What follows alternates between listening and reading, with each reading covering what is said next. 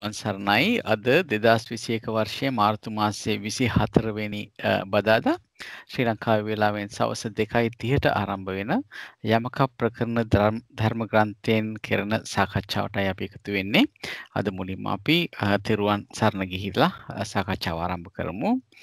නමෝ තස්ස භගවතු අරහතු සම්මා සම්බුද්දස්ස නමෝ තස්ස භගවතු අරහතු සම්මා සම්බුද්දස්ස නමෝ තස්ස භගවතු අරහතු සම්මා සම්බුද්දස්ස බුද්ධං සරණං ගච්ඡාමි ධම්මං සරණං ගච්ඡාමි සංඝං සරණං ගච්ඡාමි ဒ ුතියම්පි බුද්ධං සරණං ගච්ඡාමි ဒ ුතියම්පි ධම්මං සරණං ගච්ඡාමි ဒ ුතියම්පි සංඝං සරණං ගච්ඡාමි තතියම්පි බුද්ධං සරණං ගච්ඡාමි තතියම්පි ධම්මං සරණං ගච්ඡාමි තතියම්පි සංඝං සරණං ගච්ඡාමි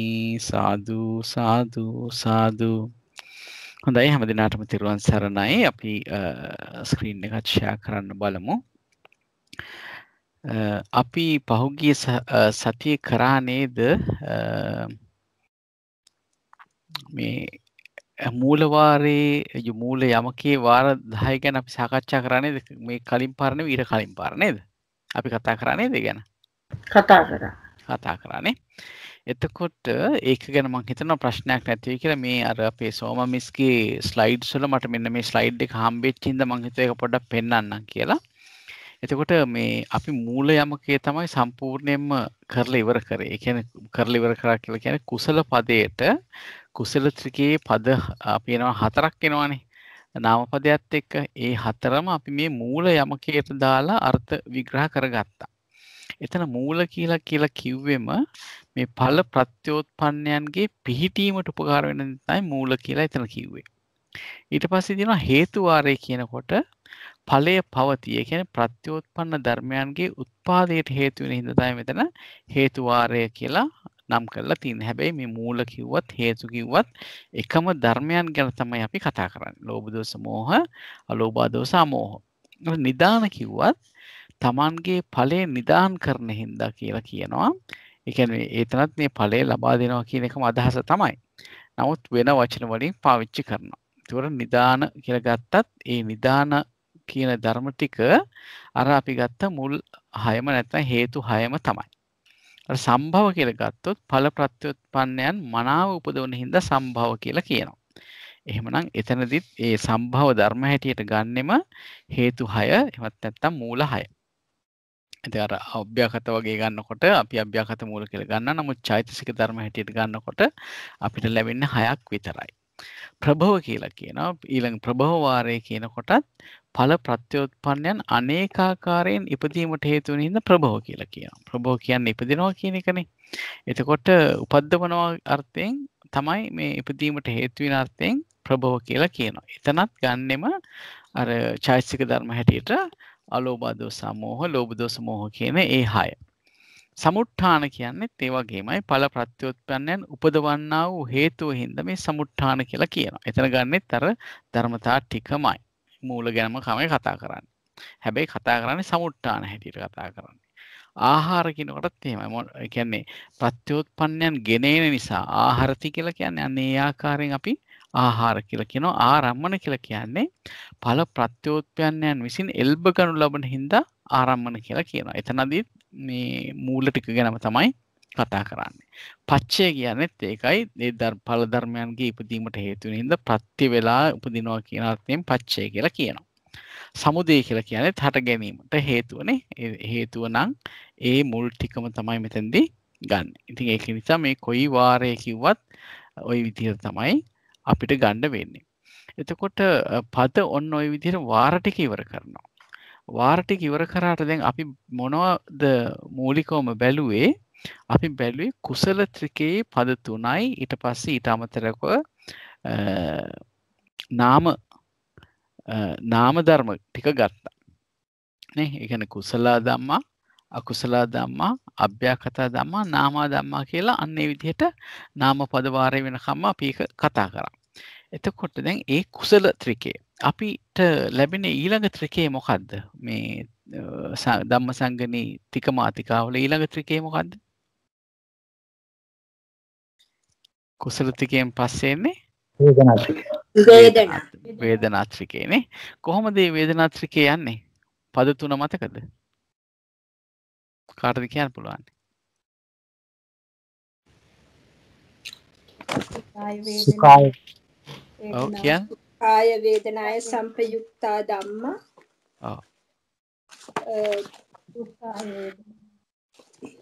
ඔව්. සුඛාය වේදනාය සංපයුක්තා ධම්මා, දුක්ඛාය වේදනාය සංපයුක්තා ධම්මා, සුඛාය වේදනාය සංපයුක්තා ධම්මා. අදුක්ඛම සුඛාය වේදනාය සංපයුක්තා ධම්මා කියලා මේ පද තුන යන්නේ. එතකොට ඒ පද තුනත් ගත්තාම ඊට පස්සේ නාම පද වාරයකුත් එනවා. ඒ නාම පද වාරයට මොනවද ඇතුළත් වෙන්නේ? හැම ත්‍රිකේකම ගත්තාම චිත්ත චෛතසික නිර්වාණ කියන අන්න හරි. චිත්ත චෛතසික නිර්වාණ කියන නාම ධර්මයෝ ටික තමයි ඒ නාම මේ ගොඩට ඇතුළත් වෙන්නේ. එතකොට දැන් අපි බැලුවොත් එහෙම දැන් කුසල හැටියට ගත්තාම මේ ආකාරයෙන් අපි ගත්තානේ. ඒකේච කුසල ධම්මා මේක මූල යමකේ ගත්තම හරි. අපි මේ හේතු වාර කරාද? හේතු වාර කරාද අපි? කරේ නෑ. ඒක කරේ නෑ. කරේ නැද්ද? නෑ. එහෙනම් අපි හේතු වාරයක් දෙකක් කරලා ඉමු. ද හේතු පදේ මූල යමකේ කියන්නේ අපි ගත්තොත් එහෙම හේතු පදේ මූල වාරයේ මූල යමකේ ගත්තත් දැන් අපිට දැන් ඊළඟට තියෙන්නේ හේතු වාරයේනේ. දැන් මූල වාරයේ උරුණා ඊට පස්සේ හේතු වාරයේ තියෙන. දැන් ආපහු මම අර ත්‍රිකේ කියන කයින් කරලා දැන් නැවතත් යනවා ආපහු කුසල පදයටම යනවා. කුසල පදයටම ගිහිල්ලා දැන් අර මූල වාරයේ වෙනුවට මම දැන් හේතු වාරේ කතා කරන්න යන්නේ. එතකොට මේ හේතු මේ කුසල පදයේ මූල ණයේ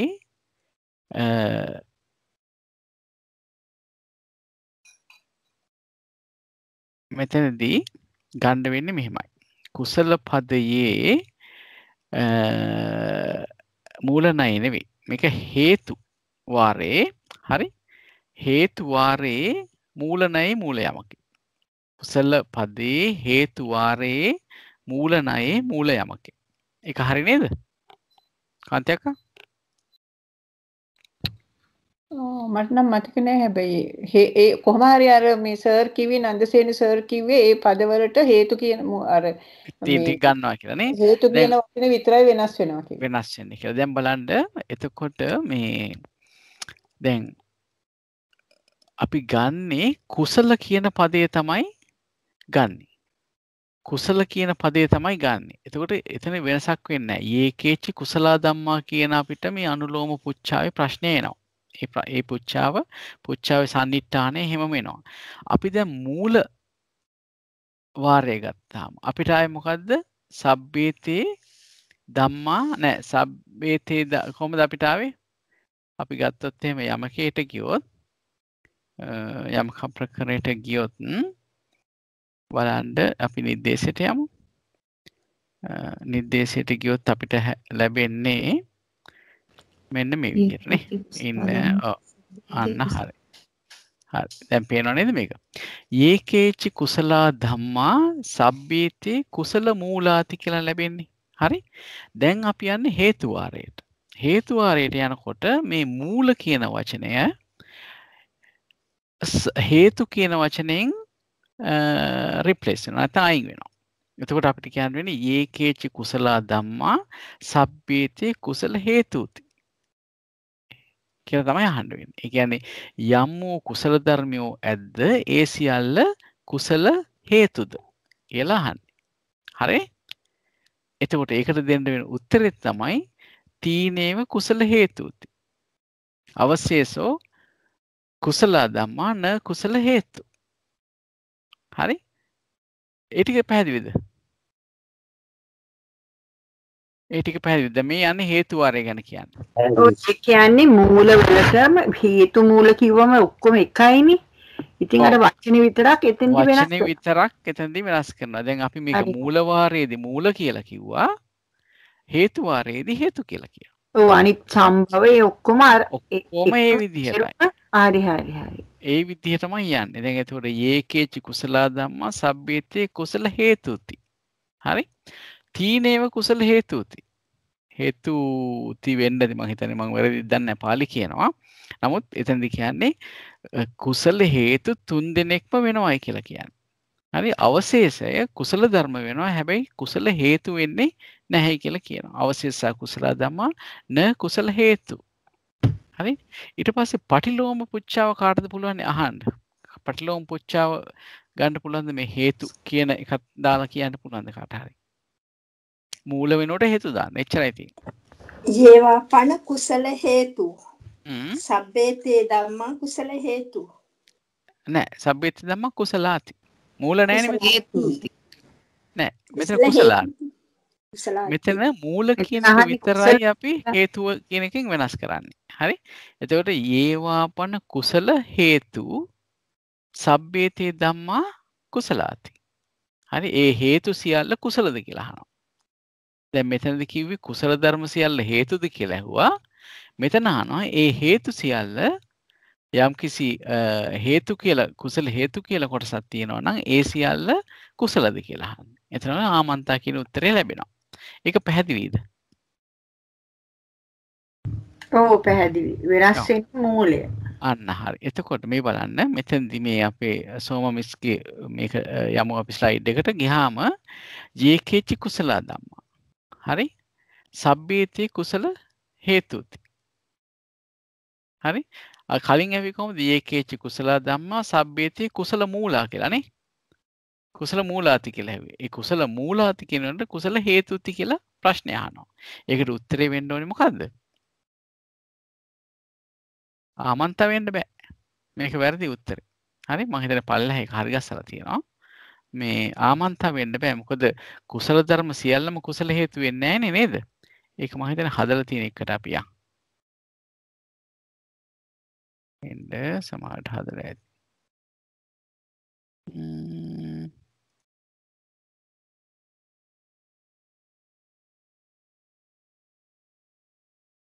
නෑ වගේනේ. මේක ඇත්තටම අපි බැලුවොත් එහෙම මෙතන කියන්නේත් අර කතාවම නිසා මෙතන විසර්ජනය පොඩ්ඩක් අමතක කරන්න. යම් කිසි කුසල ධර්මියෝ වෙද්දී ඒ සියල්ල කුසල හේතුද? උත්තරේ මොකද නෑනේ. ඒකටත් ජයන්ත මහත්තයා තීනේව කුසල හේතු අවශේෂ කුසල ධම්මා න කුසල හේතු. අන්න හරි. ඒතකොට මෙතන කියන තීනේව කුසල හේතු අවශේෂ කුසල ධම්මා න කුසල හේතු. හරි? යේවාපන කුසල මූලා සබ්බේතේ ධම්මා කුසලාති කියන තැනදී sorry යේකේචි යේවාපන කුසල හේතු සබ්බේතේ ධම්මා කුසලාති කිව්වොත් ආමන්තා කියන්නේ නේද? කුසල හේතු කියලා කියන්නේම අලෝභ අදෝස අමෝහ කියන එකට. හරි නේද එතකොට? එතකොට කියන්නේ වෙන්නේ තාමන්තා කියලා. අපි කියොත් එහෙම ඒක හේතු මේකට අපි කියනවා ඒක හේතු යමකේ කියලා. දැන් කලින් කිව්වේ ඒක මූල කියලා නේ. එතකොට මෙතන කියනවා ඒක හේතු කියලා. ඒක හේතු කියනකොට අපි හේතු නා කියලා තමයි ගන්නෙ. කුසල මූලේන කිව්වා වගේ කුසල හේතු නා කියලා තමයි පාලි හැටියට මේ හේතු වෙන් කියන එක ගන්නෙ. කුසල හේතු වෙන් ඒක හේතු වෙනවද කියලා. එතකොට අපි ගත්තොත් එහෙම යමක වාචනා මාර්ගයට ගියොත් අපි බලමු මේකේ තිබුණා ටිකක් ඉන්න මේකේ තිබුණා ප්‍රශ්න අහන හැටි. ඒ කියන්නේ ජයන්ත මහත්තයා කුසල මූල කියනකොට මූල අකාරාන්තයෙන් ඉවර වෙනවා. හේතු කියනකොට උකාරාන්තයෙන් ඉවර වෙනවා. ඒක නිසා තතියාවලට නායනවනේ නේද? අන්න හරි. හරියටම හරි. ඒකින්ද තමයි ඒක වෙන්නේ. නා කියලා එනවා නේද? අපි ගත්තොත් මොකද්ද තියෙන අපි මොකද්ද උකාරාන්ත පදයක් අපි මොකද්ද මොන උකාරාන්ත පදෙද ඉගෙන ගන්න පාලි භාෂාව තරණේ පොතේ? ගරු කිය. එතකොට ගරුණානේ. ගරුණා ගරුස්ස එහෙම කියනවනේ නේද? ගරු ඒ විදිහට එනවා. එතකොට බලන්න මේකේ තියෙනවා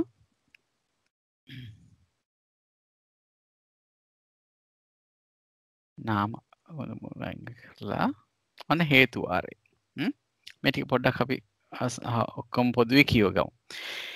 හේතු වාරය කියන්නේ මූල වාරයේ දේශනා කොට වදාරා අනතුරුව හේතු වාරයේ වදාළසේක.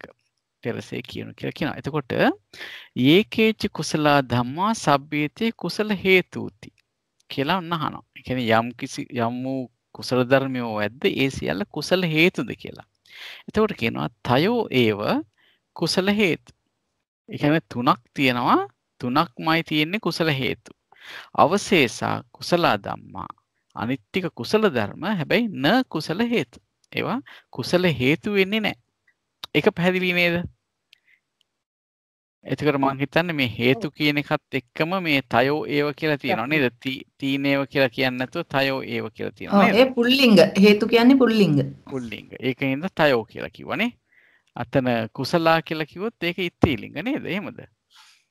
කුසලා කියන එක වනිතා වගේ ඉන්නේ නේ. මූල. sorry මූල කියනකොට මූලා. ඔව්. එතකොට එන්නේ නපුංසකලිංගද? මූල වගේ එන්නේ නේද එහෙම? කොහොම නමුත් මෙතනදී මේ තයෝ ඒව කියලා තමයි මෙතන කියලා තියෙන්නේ. ඒ කියන්නේ තුනක් කියන එකම තමයි කියලා තියෙන්නේ. හරි? ඊට පස්සේ අවශේෂය කුසල ධර්ම වෙනවා. හැබැයි කුසල හේතු වෙන්නේ නැහැ කියනවා. ඒ කියන්නේ මූල තුනම නෙමෙයි කතා කරන්නේ මේ හේතු කියන වචනේ දාලා. ඊළඟට අහනවා පටිලෝමේ ඒවාපන කුසල හේතු යලිත් යම් කුසල හේතු වේද ඒ සියල්ල කුසලද කියලා අහනවා. කුසලාති. ඔව් අනිවාර්යයෙන්ම කුසල හේතු කියන්නේ කුසල. ඒකට ආමන්තා කියලා යනවා. හරි? දැන් බලන්න මේ ඊළඟට දැන් අපි අර කලින් කිව්වනේද ඒක මූල යමකේ කියලා. ඒක මූල යමකේ වෙනකොට දැන් මෙතන තියෙන්නේ ඒක හේතු යමකේ. එතකොට ඒක කොහොමද කියන්නේ? යේකේච කුසලා ධම්මා සබ්බේතේ කුසල හේතුනා ඒක හේතුකාති කියලා තමයි කියන්නේ. සබ්බේතේ කුසල හේතුනා ඒක හේතුකාති කියලා තමයි කියන්නේ. එතකොට යම් කිසි කුසල ධර්මයෝ ඇද්ද ඒ සියල්ල කුසල හේතුවෙන් සමාන හේතු ඇති ධර්මද කියලානේ අහන්නේ. එතකොට කියනවා මෙතනදී කියනවා යේවාපන කුසල හේතුනා ඒක හේතු සබ්බේ ඊළඟ නේද මේකේ පටිලෝමේනේ. යේවාපන කුසල හේතුනා ඒක හේතු සබ්බේතේ ධම්මා කුසලාති කියලා. එතකොට ඒකේ පටිලෝමය අහන්නේ දැන් මේ අනුලෝමය ඇවි යම් කිසි කුසල ධර්මයෝ ඇද්ද ඒ සියල්ල කුසල හේතුවෙන් සමාන හේතු ඇති ධර්මද කියලා අහන්නේ. දැන් ඒ පටිලෝමය අහනවා යම් වූ කුසල හේතුවෙන් ඒක හේතු වන ධර්මයෝ ඇද්ද ඒ සියලු ධර්මයෝ කුසලද කියලා අහනවා. අන්න එතෙන්දි උත්තර දෙනවා කුසල සමුට්ඨාන රූපං කුසල හේතුනා ඒක හේතු. කුසල සමුට්ඨාන රූපේ කුසල හේතුවෙන් ඒක හේතු වෙනවා. හැබැයි කුසල නෙවෙයි. සමුට්ඨාන රූප කුසල වෙන්නේ නැහනේ. නමුත් මේ කුසල හේතුවෙන් සමාන හේතු ඇති දෙයක් වෙනවා මේ කුසල සමුට්ඨාන රූප කියන එක. මේ චිත්තජ රූපනේ අපි කතා කරන්නේ. මෙතන කතා කරන්නේ කුසල් සිත් නිසා ඇතිවන චිත්තජ රූප. ඒවා කුසල් හේතු කියන අලෝභ අදෝස අමෝහ වලින් සමාන ප්‍රත්‍ය ලබනවා. හරි? හැබැයි ඒවා කුසල වෙන්නේ නැහැ. ඒතර කුසලයේ කියලා ගන්න ටික කුසල හේතුවෙන් ඒක හේතුත් වෙනවා. ඒ වගේම කුසලත් වෙනවා කියලා අර කලින් වගේම අර මූල වෙනුවට මේ හේතු කියන වචනේ දාලා මේක කියනවා.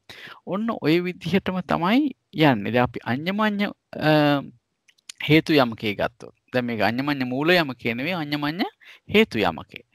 ඒක ගත්තොත් ඒකේචි කුසල හේතුනා ඒක හේතු ධම්මා. දැන් අපි දන්නවනේ ඒක හේත නැත්නම් ඒක මූල යමකෙන් තමයි අපි ඊළඟට අඤ්ඤමඤ්ඤ මූල යමකයට ගියේ. අපි එතනදි කියන්නේ කොහොමද කිව්වේ? යේවාපන කුසල මූලේන ඒක මූලා ධම්මා සබ්බේතේ අඤ්ඤමඤ්ඤ මූලාති කියලා නැහුවේ. ඒ වගේම දැන් මෙතන අහනවා ඒකේච කුසල හේතුනා ඒක හේතු ධම්මා සබ්බේතේ කුසල හේතුනා අඤ්ඤමඤ්ඤ හේතුති. ඒ කියන්නේ යම් කිසි වූ කුසල හේතුවෙන් සමාන හේතු ඇති ධර්මයෝ වේද ඒ සියල්ල කුසල හේතුවෙන් අඤ්ඤමඤ්ඤ හේතුද කියලා අහනවා. එතකොට ඒකට උත්තරේ දෙනවා හේතු යේ ඒකතෝ uppajjanti කුසල හේතු ඒක හේතුචේව අඤ්ඤමඤ්ඤ හේතුච. හේතු නිසා හටගන්න හේතුත් එක්ක එකට උපදින කුසල හේතු තියෙනවා නම් එකට උපදින ඒවා කුසල හේතු ඒක හේතුත් වෙනවා අඤ්ඤමඤ්ඤ හේතුත් වෙනවා. අවශේෂය කුසල හේතු සහජාතා ධම්මා. ඒ කියන්නේ අර මේ රූපත් එක්කනේ ඉන්නේ. මතකද කුසල හේතු වලින් ඒක හේතු වෙන්නේ කුසල සමුට්ඨාන රූපත් වෙනවනේ. එතකොට ඒ වගේම චෛතසික ධර්මත් වෙනවා. එතකොට මෙතන කියනවා අවශේෂා කුසල හේතු සහජාතා ධම්මා කුසල හේතුනා ඒක හේතු. ඒ වගේම ඒක හේතු වෙනවා. හැබැයි ඒවා අඤ්ඤමඤ්ඤ හේතු වෙන්නේ නැහැ. අඤ්ඤමඤ්ඤ හේතු වෙන්නේ අර කුසල් හේතු තුන විතරමයි. ඊට පස්සේ මේ පටිලෝමය අහනවා. ඒවාපන කුසල හේතුනා අඤ්ඤමඤ්ඤ හේතු සබ්බේති ධම්මා කුසලාති.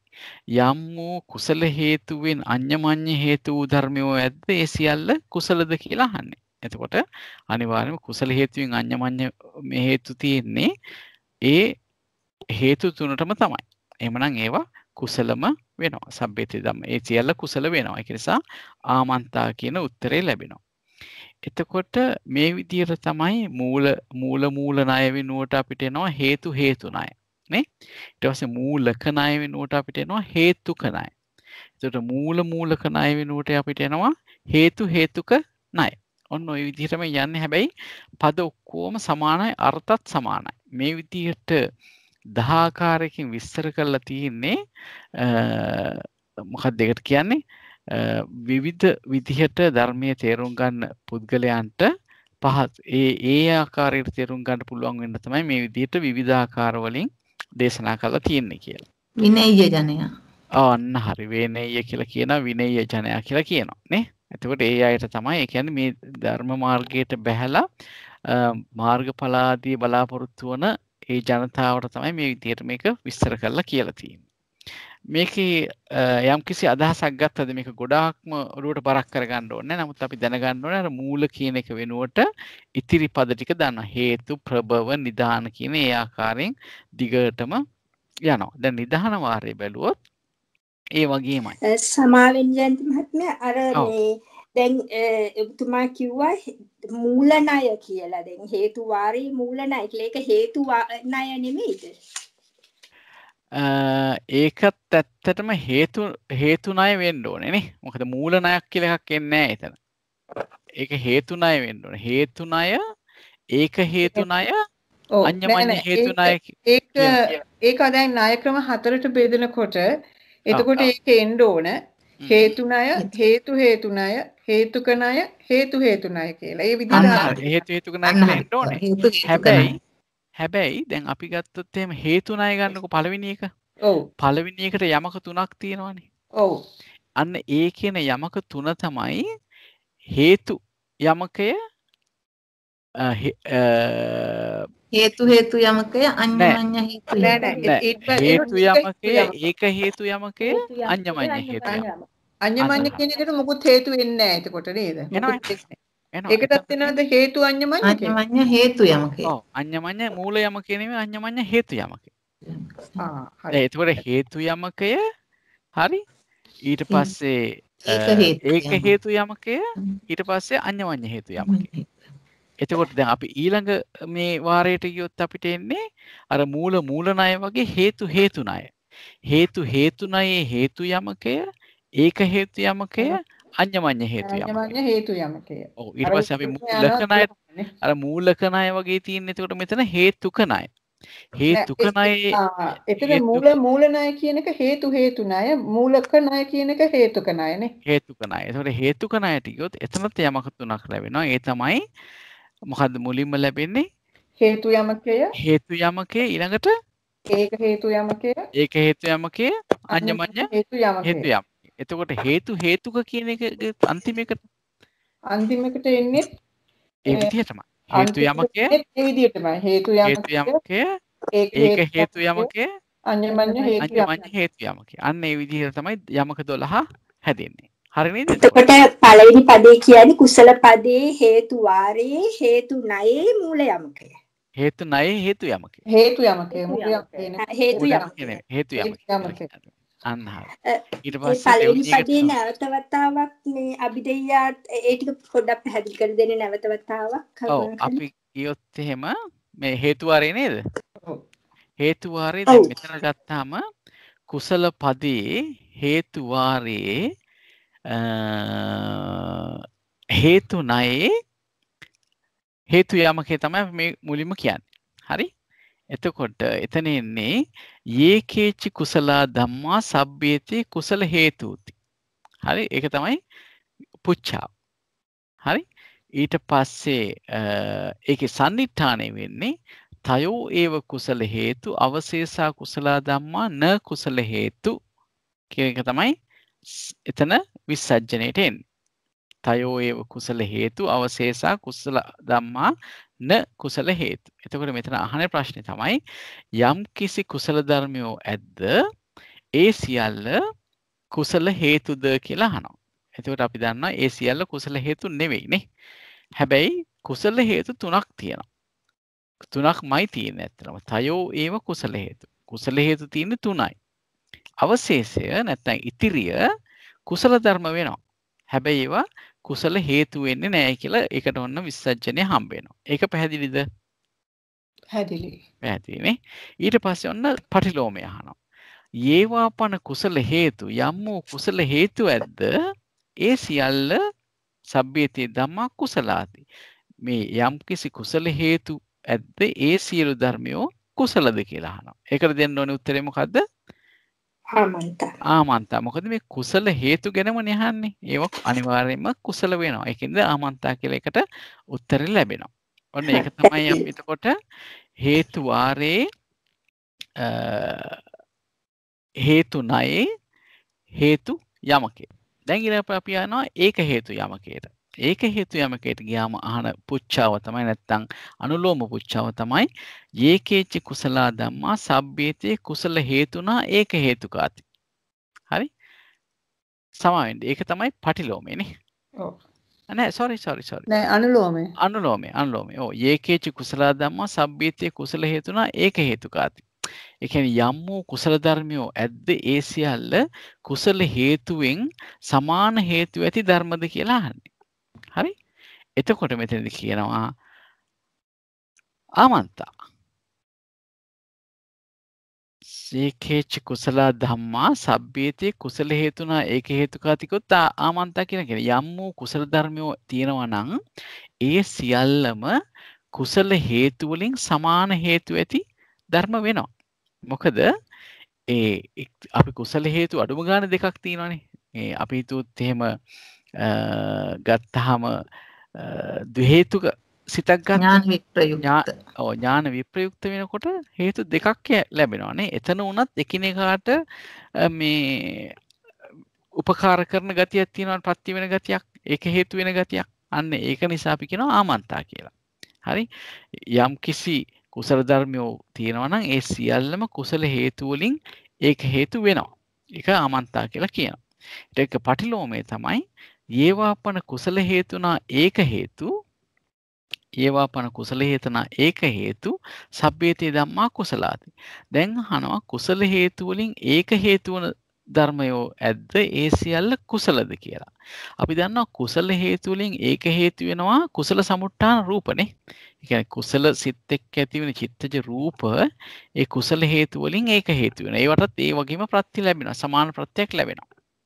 ඒක හේතු වෙනවා කියන්නේ ඒකයි. ඒකින්ද හැබැයි ඒවා කුසල නෙවෙයිනේ. ඒකින්ද දැන් මෙතන අහන්නේ එහෙම කුසල හේතු වලින් ඒක හේතු වන සීල ධර්මිය කුසලද කියලා ඇහුවාම අපිට ඔන්න වෙන් කර ගන්න වෙනවා. ඒකට නොගැලපෙන කොටස. මොකද්ද ඒ කුසල සමුට්ඨානං රූපං. කුසල සිත් එක්ක ඇති වෙන චිත්තජ රූප ටික කුසල හේතුවෙන් ඒක හේතු වෙනවා. කුසල හේතු වලින් සමාන ප්‍රත්‍ය ලැබෙනවා. සමාන හේතු කියන ගතිය ලැබෙනවා. නමුත් ඒක කුසල නෙවෙයි. ඒක එතකොට මේ දැන් කුසල මේ ඊට පස්සේ කුසලයේ ගත්තොත් කුසල අනිත් කුසල් ටික ගත්තොත් කුසල හේතුවෙන් ඒක හේතුත් වෙනවා කුසලත් වෙනවා කියලා සඳහන් කරනවා. ඒක පැහැදිලිද? එතකොට රූප ටික ගත්තේ නැහැ.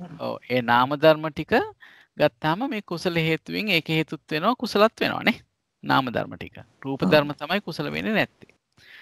හරි. ඊළඟට මේ ඒක හේතු කියන එකෙන් ගත්තොත් එහෙම යේකේචි අකුසල හේතුනා යේකේචි කුසල හේතුනා ඒක හේතු ධම්මා සබ්බේතේ කුසල හේතුනා අඤ්ඤමඤ්ඤ හේතුති. ඒ කියන්නේ යම්කිසි කුසල හේතුවෙන් සමාන හේතු ඇති ධර්මයෝ ඇද්ද ඒ සියල්ල කුසල හේතුවෙන් අඤ්ඤමඤ්ඤ හේතු වෙනවාද කියලා අහනවා. අපි දන්නවා අඤ්ඤමඤ්ඤ හේතු වෙන්නේ හේතු තුනක් විතරමයි නේද? එතකොට මෙතෙන්දි කියනවා හේතු යම් හේතුන් නැද්ද එකට උපදින කුසල හේතු ඒක හේතුත් වෙනවා අඤ්ඤමඤ්ඤ හේතුත් වෙනවා. අවශේෂය ඉතිරිය ඉතිරි කුසල හේතු සහජාත ධර්ම ගත්තාම කුසල හේතුවෙන් ඒක හේතු වෙනවා. හැබැයි ඒවා අඤ්ඤමඤ්ඤ හේතු වෙන්නේ නැහැ කියලා කියනවා. හරි? පටිලෝමය අහනවා යේවාපන කුසල හේතුනා අඤ්ඤමඤ්ඤ හේතු. යම් කිසි විදියකින් මේ කුසල හේතු වලින් අඤ්ඤමඤ්ඤ හේතු වූ ධර්මයෝ ඇද්ද ඒ සියලු ධර්මයෝ කුසලද කියලා. එතකොට කුසල හේතු වලින් අඤ්ඤමඤ්ඤ වෙන්නෙම කුසල් හේතු තුනනේ. එහෙමනම් ඒවා අනිවාර්යයෙන්ම කුසල වෙනවා. එහෙමනම් ආමන්තා කියලා උත්තරේ ලැබෙනවා. එතකොට ඒ යමක තුනටම අපි ඔන්න උත්තර සැපියෝ. ඒ ටික තේරුණාද? තේරුණා. හොඳයි. ඒ මොකුත් ප්‍රශ්නයක් තියෙනවද ඒ සම්බන්ධයෙන්? නෑ. ඊට පස්සේ අර මේ කුසල පද මූල වාරේ වගේ පද 48ක් එනවා ඇති නේද? අනිවාර්යෙන් පද 48ක්ම එනවා. නාම පද වාරයක් තියෙනවානේ. නාම පද වාරයක් දාපුවම ඒ ප්‍රමාණයම එනවා. දැන් මෙතන මේක තමයි මේ ණය ක්‍රමයේ ඇසුරු කොට හේතු වාරයේ අවසාන දක්වා කියනවා. ඒ කියන්නේ අපි මෙතනදී මේ හේතු වාරයයි හේතුක වාරයයි හේතුක වාරයයි කියන ඒ වාර හතරම මේ විදිහට කියන්න පුළුවන්. හරි එකම උත්තරේ තමයි ලැබෙන්නේ. අර අපි මූල කිව්ව තැනට හේතු කියන වචනේ දානවා. හැබැයි පාලියෙන් එනකොට ඒකේ වර්ණගෙන විදිහේ යම් වෙනස්කම් තියෙනවා මිසක් අර්ථයෙන් වෙනස්කම් නැහැ. ඒක පැහැදිලි නේද? ජයන්ත මහත්තයා එතකොට කුසල පදය අකුසල පදය අව්‍යාකතා පදය නාම පදය ඔක්කොම ඒ විදිහටම යනවා නේද? ඒ විදිහටම ඔය ණය ක්‍රම හතරට දානවා. හොඳයි. ඒ ණය ක්‍රම හතර මොකක්ද එතකොට? හේතු ණය හේතු ණය හේතුක ණය අන්න ඒ විදිහටම දාගෙන යනවා. මේ නිදාන වාරයත් ගන්නකොට ඒ විදිහමයි. මම හිතන්නේ මේ ටික පොඩ්ඩක් කියව ගන්න. අපි දැන් යමු වේදනාත්‍රිකයේ සම්බන්ධ ප්‍රශ්නයක් මොකක්ද තියනවද? නෑනේ. හොඳයි අපි වේදනාත්‍රිකයේ පැත්තට යමු. දැන් අපි කතා කරා මුලදිම වේදනාත්‍රිකය කියලා කියන්නේ සුඛාය වේදනාය සම්පයුත්තා ධම්මා දුක්ඛාය වේදනාය සම්පයුත්තා ධම්මා අදුක්ඛම සුඛාය වේදනාය සම්පයුත්තා ධම්මා කියන ටික තමයි යන්නේ. ඊට පස්සේ නාම පද වාරයකුත් තියෙනවා. එතනදී ගන්නේ සියලුම නාම ධර්ම ටික තමයි නාම පද වාරය කියලා අරගෙන නැවතත් අර යමක වලට බෙද බලන්නේ. එතකොට දැන් මෙතන යේකේච සුඛාය වේදනාය සම්පයුත්තා ධම්මා කියනකොට අපි මේක කුසල ත්‍රිකයත් එක්ක පොඩ්ඩක් මේ සංසන්දනය කරොත් දැන් බලන්න මෙතන කුසල ත්‍රිකයේදී අපි කිව්වේ කුසල ධම්මා කියලානේ. මෙතෙන්ද කියන්නේ සුඛාය වේදනාය සම්පයුත්තා ධම්මා කියලා. එතකොට කුසලා කියන පදය මොකෙන්ද විස්ථාපනය වෙලා තියෙන්නේ? නැත්නම් කුසලා පදයේ වෙනුවට අපි දැන් මොකද්ද කියන කොටස? සුඛාය වේදනාය සම්පයුක්තා. අන්න හරි. සුඛාය වේදනාය සම්පයුත්තා කියන කොටසෙන් අර කුසලා කියන එක විස්ථාපනය වෙන්න ඕන. හරි? එතකොට අපි කියනවා යේකේච කුසලා ධම්මා කිව්ව එකට දැන් අපි කියනවා යේකේච සුඛාය වේදනාය සම්පයුත්තා ධම්මා. එතකොට මේ සුඛාය වේදනාය සම්පයුත්තා කියලා කියන ටික ආවේ අර කුසලා කියන පදේ වෙනුවට. හරි? එතකොට යේකේච සුඛාය වේදනාය සම්පයුත්තා ධම්මා සබ්බේතේ කුසලා කියලානේ අපි අර ඇහුවේ. කුසල මූලාති කියලා නෙවෙයි. දැන් මෙතන අහන්නේ කුසල මූලාති නෙවෙයි. කුසල කියනකොට අර පදේ ආපහු දානවා. මොකද්ද? සබ්බේතේ සුඛාය වේදනාය සම්පයුත්ත මූලාති. තේරුණාද? ඒ කියන්නේ අර කුසල කියන පදය වෙනුවට අපි යොදා ගන්නවා සුඛාය වේදනාය සම්පයුත්තා කියන පදේ. එතකොට යේකේච කුසලා ධම්මා කිව්ව තැනට අපි කියනවා යේකේච සුඛාය වේදනාය සම්පයුත්තා ධම්මා. සබ්බේතේ ධම්මා කුසල මූලාති කිව්ව තැනදී අපි කියනවා සබ්බේතේ සුඛාය වේදනාය සම්පයුක්ත මූලාති කියලා. එහෙමයි යන්නේ. ඒක පැහැදිලි නේද?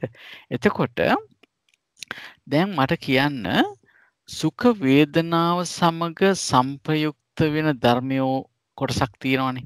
මොනවද සුඛ වේදනාව හා සංප්‍රයුක්ත වන ධර්මයෝ මතකද කාට හරි? සිත් කීයද? චෛතසික ධර්ම කීයද? සුඛ වේදනා 63ක් තියෙනවානේ. සිත් 63යි. චෛතසික 52ම මං හිතන්නේ. චෛතසික 46යි. චෛතසික 46යි නේද? 46 වේදනාවත් හැරනේ. වේදනාවත් හැර මොනවද තව ඒ 6ට ඇතුළත් වෙන්නේ? චෛතසික 6 ප්‍රීතිය නෑ. ප්‍රීතිය මූල තියෙනවා. පහක් ප්‍රීතිය තියෙනවා. තියෙනවා. දේශ චතුෂ්කේ නෑ. දේශ දෝෂ චතුෂ්කේ චතුෂ්කයයි විචිකිච්ඡාව චිකිච්ඡාවයිනේ. නෑ වේදනාවයි. වේදනාවයි. අන්න හරි. හොඳයි. බොහොම හොඳයි. එතකොට වේදනාව නෑ. මොකද මෙතන වේදනා ත්‍රිකේදී වේදනාව අයින් වෙනවා නේද? වේදනාව හැර වේදනාව සමග සංප්‍රයුක්ත වෙනවා කියනකොට වේදනාව අතහැරලා තමයි ගන්න වෙන්නේ. එතකොට වේදනාව කියන එක අපි අයින් කරනකොටට එනවා. ඊට පස්සේ දෝමනස්ස සිත් එක්ක යෙදෙන පොදු පමණක්ම යෙදෙන දෝෂ චතුස්කය එනවා එතනට නේද? එතකොට වේදනා දෝෂ ඉස්සා මච්චරිය කුක්කුච්ච කියන පහයි ඊට පස්සේ අපි දන්නවා විචිකිච්ඡාව තියෙනෙත් උපේක්ඛා සහගත සිතකනේ. වෙනම තියෙන මෝහ මූල විචිකිච්ඡා සිත තුළ විචිකිච්ඡාවත් අයින් වෙනවා. ඒ 6 අයින් වුණාම 52කින් 6ක් අඩුනාම 46යි නේ. එතකොට ඔව් එතකොට චෛතසික 46ක් එනවා. හරි. එතකොට මෙතන අහනවා සබ්බේතේ ඒ සියල්ල. එතකොට සිත් 63යි ඒ චෛතසික ධර්ම 46යි. ඒ සියල්ල සුඛාය වේදනාය සම්පයුක්ත මූලාති. ඒ සියල්ල සුඛ වේදනාව හා සම්පයුක්ත මූලද කියලා අහනවා. ඒවා සුඛ වේදනාය හා සම්පයුක්ත මූලද ඒවා? සියල්ලම එහෙම නෙවෙයි නේද? එතනදී මුල් කීයක් මේ සුඛ වේදනාවත් එක්ක සංප්‍රයුක්ත වෙනවද? අපි දන්නවා ලෝභ දෝෂ මෝහ අලෝභ දෝෂ අමෝහ කියලා මූල 6ක් තියෙනවානේ. ඒ 6 ඔව් 5යි. මොකක්ද මොන මූලයේද අයින් වෙන්නේ? දෝෂය. දෝෂ මූලය අයින් වෙනවා නේ. දෝෂ මූලයයි සුඛයයි එක්ක ගනුදෙනුවක් නැහැ. ඒ දෙක එකිනෙකට ගනුදෙනුවක් නැහැ. ඒකින්ද ඒ දෝෂ මූලය අයින් වෙනවා. එතකොට මෙතන උත්තරේ එනවා පංචේව. පහක්මයි තියෙන්නේ. මොනවද? සුඛාය වේදනාය සංපයුක්ත මූලානි. හරි? මූල 5යි තියෙන්නේ මේ සුඛ වේදනාව සංප්‍රයුක්ත වෙන. ඉතිරිය සුඛ වේදනාවත් එක්ක සංප්‍රයුක්ත ධර්ම තමයි. හැබැයි සුඛ වේදනාවත් එක්ක සංප්‍රයුක්ත මූල නෙවෙයි. නේද? ඊතුරු ධර්ම චෛතසික ධර්මනේ තියෙන්නේ. සිත් සහ චෛතසික සිත් 63යි. චෛතසික 46යි මූල 3 අඩු කරාම 43යි නේ. ඒ ටික මූල වෙන්නේ නැහැ. හැබැයි ඒක සුඛ වේදනාවත් එක්ක සංප්‍රයුක්ත ධර්ම. නේද? ඒක පැහැදිලිද? පැහැදිලිනේ. ඔව් හරි. අපි යනවා පටිලෝමයට. පටිලෝමය මොකද්ද කියන්නේ? යේවාපන සුඛාය වේදනාය සංපයුක්ත මූලා. කියන්නේ යම් කිසි සුඛ වේදනාව හා සංපයුක්ත මූලයෝ ඇද්ද? ඒ සියල්ල සුඛාය වේදනාය සංපයුක්තද කියලා අහනවා. සුඛාය වේදනාව සංපයුක්ත මූල කියන එක අනිවාර්යයෙන්ම සුඛ වේදනාව හා සංපයුක්තයි නේද? එතකොට ආමන්තා කියලා උත්තරේ දෙනවා. එතකොට මේක අනුලෝමයේ සම්නිට්ඨානයේ හැටියට ගන්නෙ මොනවද? සුඛ සහගත සිත් 63යි සුඛ වේදනාව හා ඒකෝත්පාදී වශයෙන් මිශ්‍ර වෙච්ච මූල 5යි. හරි? ඒ වගේම ඒ 5යි ඊට පස්සේ ඉතිරි චෛතසික 41යි. මේ දෙක එකතු වුණාම 46 හැදෙන්නේ නේද? එතකොට මේ මූල 5 වෙනම අරගෙන ඒ 5ට ඉතිරි චෛතසික 41 එකතු කරලා තියෙනවා. එතකොට මේ තමයි ලැබෙන්නේ. එතකොට සුඛ වේදනා සංප්‍රයුක්ත මූලයන් 5 දෙනාත් ලැබෙනවා. මේ මූලයන් 5 දෙනාත් ලැබෙනවා මේ උත්තරේ හැටියට. හරි? ඒ කියන්නේ මූල 5යි තියෙන්නේ. ඊටු ටික තමයි මේ සුඛාය වේදනායි සංපයුක්ත ධම්මා වෙන්නේ. ඊටු සිත් අර සිත් 63යි මේ චෛතසික 41යි තමයි මේ සංපයුක්ත ධර්ම වෙන්නේ. හැබැයි ඒවා මූල වෙන්නේ නැහැ. මූල කියලා කියන්නේ සුඛ වේදනාව හා සංප්‍රයුක්ත වෙච්ච මේ 5 පමණක්මයි. ඔව්. අන්න ඒ විදිහට අනුලෝම පටිලෝම ජයන්ත මහත්තයා චුට්ටක් එකේ මුලට යනවාද පොඩි ප්‍රශ්නයක් ආවා. ඒක යේකේචි සුඛාය වේදනාය සම්පයුක්තා ධම්මා සබ්බේතේ සුඛාය වේදනාය සම්පයුක්ත මූලාති. එහෙම වෙන්නේ නැහැ නේද? හරි. අර මේ අහේතුක මොයා තුනක් තියනවා නේද? හසිතුප්පාදයයි ඒවා කුසල නෙවෙයි ඒවා ක්‍රියානේ. දැන් මෙතන ඒක ඒක නැතුවද මේ ගන්නේ සුඛ වේදනාව සංප්‍රයුක්ත ධර්ම කියනකොට අර සුඛ සහගත කාය විඥානයයි සම්තිරණයයි හසිතුප්පාදයයි අරගන්න ඕනේද? නෑ ඒකත් එක්ක ගන්න. ඒකත් එක්ක තමයි සබ්බේතේ සුඛාය වේදනායි සංප්‍රයුක්ත මූලාති. මූල නෑ ඉවනේ. ඒකේච සුඛාය වේදනාය සම්පයුත්තා ධම්මා නෑ මෙතන අහන්නේ මෙහෙමනේ අහන්නේ ඒකේච සුඛාය වේදනාය සම්පයුත්තා ධම්මා සබ්බේතේ සුඛාය වේදනාය සම්පයුත්ත මූලාති කියලා අහන්නේ. ඒ කියන්නේ යම් කිසි සුඛ වේදනාව හා සම්පයුක්ත ධර්මයෝ ඇද්ද ඒ සියල්ල සුඛ වේදනාව හා සම්පයුක්ත මූලද කියලා අහනවා. හරි? එතකොට උත්තරේ වෙන්නේ සුඛ වේදනාව සමග සංප්‍රයුක්ත වෙන මූල තියෙන්නේ 5යි. හරි? අනිත් ඒවා සුඛ වේදනාව හා සංප්‍රයුක්ත වෙන ධර්ම හැබැයි මූල නෙවෙයි. හරි නේද? ඒ උත්තරේ ගැලපෙනව නේද ඒක? ශ්‍රීමති මහත්මිය අහන්නේ දැන් මේ සිත් 63ට අයිති වෙනවනේ අහේතුක සිත් තුනකුත් අහේතුක සිත් තුනකුත් අයිති වෙනවා. ඒකේ මුල් නෑ කියලා. ඒකේ මුල් නම් දැන් මේ සබ්බේතේ සුඛාය වේදනායි කියන ඔක්කොම මුල් තියෙන ඒවා නෙමෙයි. නෙමෙයි. ඒ තුනේ මුල් නෑ මෙහෙමයි අහන්නේ. මෙතන අහන්නේ දැන් සුඛාය වේදනාය සම්පයුත්ත ධම්මා කියන තැනදී අපිට මේ සිත් 63 එනවනේ. ඒ සිත් 63ට අර අහේතුක සිතුත් ඇතුළත් නේද? සෝමනස් සහගත සම්තිරණ සිත් ඇතුළත්. එහෙමයි මහත්තයා. ඔව් 63ම ඇතුළත්. 63ම ඇතුළත්. හැබැයි එහෙම තියෙනවා. හැබැයි මෙතන අහන්නේ ඒ සියල්ල සුඛාය වේදනාය සංප්‍රයුක්ත මූලද කියලා අහන්නේ. ඒ සියල්ල මූලද? මූල නෙවෙයිනේ. හරි මේ ප්‍රශ්නෙට විතරක් හරියටම ප්‍රශ්නේ කොටු කරලාම ගන්න. හරි? එතකොට ඒ සියල්ල සුඛ වේදනාව හා සංප්‍රයුක්ත මූලද කියලා අහන්නේ. මූල ඇතිද කියලා නෙවෙයි අහන්නේ. මූලද කියලා අහන්නේ. මූල ඇතිද කියලා හෙවොත් ඔය ප්‍රශ්නේ එනවා. හරි? මෙතන අහන්නේ ඒ සියල්ල මේ සුඛාය වේදනාව සංප්‍රයුක්ත මූලද කියලා අහන්නේ. මූල නෙවෙයි. හරි මහත්තයා බොහොම පිං. හරි. එතකොට මූල නෙවෙයි. එතකොට මේ ඒව හැබැයි ඒක මූල කියලා නෑනේ. අන්න හරි. එතකොට අර ඒක මූලයකට එනකොට ওই ප්‍රශ්නේ එනවා. අපි බලමු. හරි?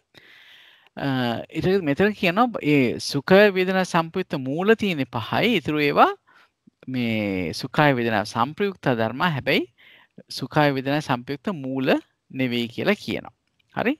මං හිතනවා අනිත් එක තේරෙනවා කියලා නේ. අපි යමු ඊළඟට ඒක මූල ණයට. ඔන්න ඔතනදී ඔබතුමිය කිව්ව එක එනවා. බලමු. යේකේච සුඛාය වේදනාය සංපයුත්තා ධම්මා සබ්බේතේ සුඛාය වේදනාය සංපයුත්ත මූලේන ඒක මූලාති. හරි? යම් වූ සුඛ වේදනාව හා සංප්‍රයුක්ත වූ ධර්මයෝ ඇද්ද ඒ සියල්ල සුඛ වේදනාව හා සංප්‍රයුක්ත වන මූලවලින් නෙවෙයි මූලයෙන් සමාන මූල තියනවාද කියලා අහන්නේ. එතකොට මෙතෙන්දී යන්න ශ්‍රීමති මහත්මිය කිව්ව කතාව එනවා.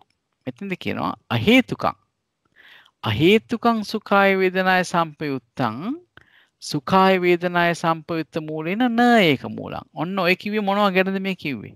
සුඛ වේදනාව හා සංප්‍රයුක්ත නොවන අර ක්‍රියා සිත් තුන. අර සිත් තුන ගැන අර අහේතුකෙන් ගත්ත සමා වෙන මෙතනදී මගේ ප්‍රශ්නේ හැව වැරදි. මේක අහන්නේ මෙහෙමයි. අහේතුක වූ සුඛ වේදනාව හා සංප්‍රයුක්ත වෙච්ච ධර්ම කියන්නේ මොනවද? දැන් කාන්ති එක්ක කියන්නකො ඒකට උත්තරේ. ඒ තුනේ තමයි දුක්ඛ සහගත මේ සුඛ සහගත කාය විඥානයයි සෝමනස් සහගත සම්තීරණ සිතයි හසිතුත්පාද සිතයි. ඒ ටික අහේතුකයි. ඒකයි මේ ඡන්දය සහ වේදනාව වර්ජිත අන්‍ය සමාන 11යි. ඡන්දය හා වේදනාව වර්ජිත අන්‍ය සමාන චෛතසික 11. ඒ සිත් 6 දෙන නේද? ඒ සිත් 6 දෙන ඒ ටිකත් අයින් කරන්න ඕනේ. හරියටම හරි. ඒවත් මේක මූල වෙන්නේ නැහැ. අපි සිත් ගැන විතරක් කතා කරාට හරියන්නේ නැහැ. චෛතසික ගැනත් කතා කරන්න ඕනේ. බොහොම පිං ඒක මතක් කරාට. එතකොට අහේතුකං සුඛාය වේදනාය සම්පයුත්තං කියලා කියන්නේ ඔය කිව්ව ටිකට ඒ සිත් තුනයි. ඒ කියන්නේ සෝමනස්සාගත සම්තීරණයයි ඊට පස්සේ සුඛසාගත කාය විඥානයයි සෝමනස්සාගත සම්තීරණයයි එතකොට සෝමනස්සාගත හසිතුත්පාදයයි කියන සිත් තුන. ඒ වගේම ඒකේ දෙන චෛතසික කීයක් කිව්වද? 12ක් කිව්වනේ. 11යි මහත්තයා. සම්පයුක්ත නිසා වේදනාවක් යනවා. ඡන්දේ නෑ. ඡන්දේ එන්නේ නෑනේ. හරි.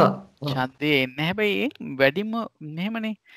වැඩිම චෛතසික ගානක් තියෙන්නේ අසිතුප්පාද සිතේ 12යි. 12යි ඡන්දේ නැතුව. ඒක තමයි. ඒකෝට චෛතසික 12ක් එනවා එතන. ඔව් වේදනාව සංපයුක්තනේ වේදනාව සංපයුක්ත. වේදනාවත් අයින් කරනවා. හරියට හරි. වේදනාව සංපයුක්තින්ද වේදනාවත් අයින් කරාම 11යි එන්නේ නේ. හරි. හරි. එතකොට ඒ චෛතසික ධර්ම 11යි. ඒ සිත් තුනයි තමයි මෙතන මේ අහේතුකං සුඛාය වේදනාය සංපයුත්තං කියලා ගන්න. ඒව සුඛාය වේදනාය සංපයුක්ත මූලෙන් ඒක මූල වෙන්නේ නැහැ. මොකද එතන මූල නැති හින්දා. හරි? මූල නැති හින්දා ඒක මූල වෙන්නේ නැහැ. හැබැයි මෙතනදී කියනවා සහේතුකං සුඛාය වේදනාය සංපයුත්තං. ඒ කියන්නේ සහේතුකෝ සුඛ වේදනාව හා සංප්‍රයුක්ත වෙන ධර්ම සුඛාය වේදනාය සංපයුක්ත මූලේන ඒක මූලං. ඒකට අර සමාන මූල ලැබෙනවා ඉතිරි ටිකට. මේ මොකද මේ ඒ සිත්වල මේ මූල තිබිච්ච නිසා. එතකොට යේවාපන සුඛාය වේදනාය සංපයුක්ත මූලයෙන් ඒක මූල. මේ දැන් අහන්නේ පටිලෝමේ. යම්මෝ සුඛ වේදනාව හා සංප්‍රයුක්ත මූල වලින් ඒක සමාන මූල ඇති ධර්ම වෙද්ද ඒ සියල්ල සුඛ වේදනාව සංපයුක්තද කියලා අහනවා. නේද? පොඩ්ඩක් ඉන්න. යේවාපන සුඛාය වේදනාය සංපයුක්ත සුඛ වේදනාවෙන් සංප්‍රයුක්ත ධර්මද සබ්බේතේ ධම්මා සුඛාය වේදනාය සංපයුත්තාති කියලා අහනවා. අන්න හරි. හරි. ඒ සියල්ල සුඛ වේදනාව හා සංප්‍රයුක්තද කියලා අහනවා. එතකොට කියනවා සුඛංච සුඛාය වේදනාය සංපයුත්ත සමුත්ථාන රූපංච සුඛාය වේදනාය සංපයුත්තන මූලේන ඒක මූලං. ඒ කියන්නේ මොකද්ද කියන්නේ මෙතනදී? සුඛ අර සුඛසහගත සිත මෙතන ඉන්නේ නේ. එකටත් නැහැනේ හේතුවක් නේද?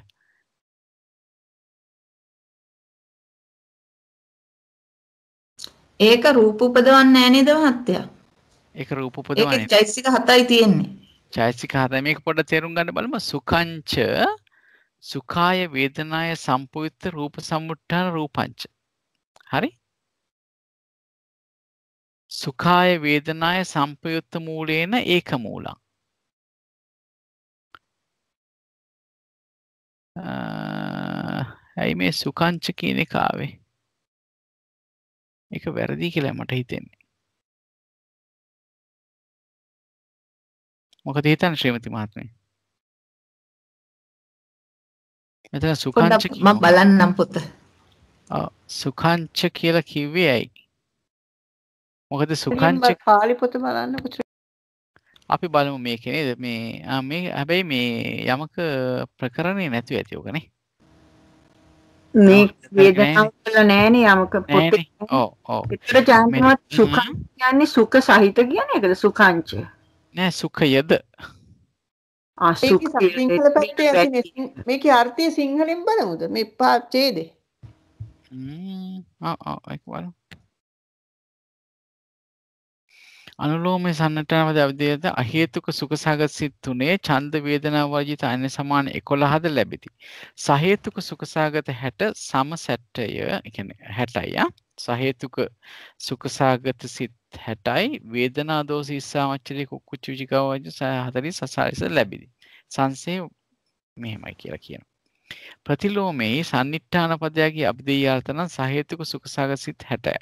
පංචවෝකාර භූමියේ ඉපදෙනා කල්ලි අරහන්ත චුතියද සහේතුක සුඛසහගත නාමස්කන්ධයන් නිසා සුදුසු පරිදි උපදිනා වූ සහේතුක චිත්තජ රූප 17යි.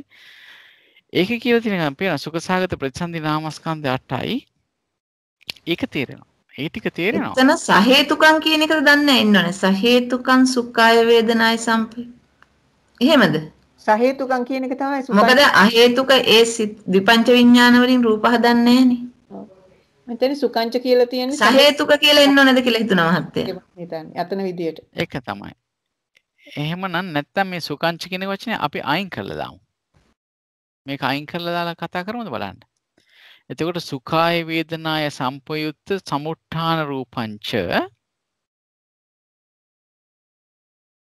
සුඛාය වේදනාය සම්පයුත්ත මූලේන ඒක.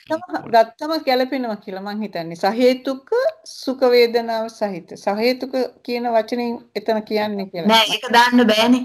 මේ හසිතුප්පාද සිත සම්තිරණ සිත රූප හදනවනේ. ඒක දාන්න බෑ. අපි මෙහෙම තේරුම් ගමු. දැන් මේකේ ඒක මූලෙන් වෙන්නේ නැත්තම් අපි හිතුවොත් එහෙම මේ සුඛාය වේදනාය සංපයුක්ත ධර්ම වලට ඒක මූල භාවය ලැබෙන්නේ මුල් තියෙනකොටනේ. මුල් තියෙනවා නම් තමයි ඒක මූල භාවය ලැබෙන්නේ. මුල් නැත්තම් ඒක මූල භාවය ලැබෙන්නේ නැහැ. දැන් මෙතන ප්‍රශ්නය තමයි අහන්නේ මේකනේ ඒවාපන සුඛාය වේදනාය සම්පයුත්ත මූලේන ඒක මූලා. එතකොට මේ ටිකට මොකක්ද දෙන්නේ? ඒවාපන සුඛාය වේදනාය සම්පයුත්ත මූලේන ඒක මූලා කියලා කියනකොට අපිට ගන්න වෙන්නෙම සහේතුක සිත් ටිකයි. හරි?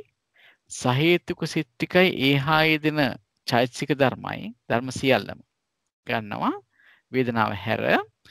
ඊට පස්සේ ඒ සිත් එක්ක ඇතිවන චිත්තජ රූපයි චිත්තජ රූප ටික තමයි ගන්න වෙන්නේ. මොකද ප්‍රතිසන්දියක් එන්නේ නැහැනේ කුසල් හැබැයි මෙහි සෝරි කුසලයක් කතාවක් නැහැනේ මේක නේද? ඒතර විපාක ගත්තොත් ඒ ප්‍රතිසන්දි සිතුත් ගන්න වෙනවා. දැන් සෝමනස්ස සහගත ඥාන සංප්‍රයුක්ත සිතකින් ප්‍රතිසන්දිය ලැබනකොට ඒතනදී ඇතිවන කර්මජ රූප ටිකත් ගන්න වෙනවා. ඒතර මේ සුඛාය වේදනාය සංපයුක්ත මූලෙන් ඒක මූලා කියනකොට අපිට ගන්න වෙනවා ඒ කියන්නේ සුඛ සහගත ඒ සිත් 63 ගන්න වෙනවා. ඊට පස්සේ ඒ සිත් හා යෙදෙන වේදනාව හැර චෛතසික 46ම ගන්න වෙනවා.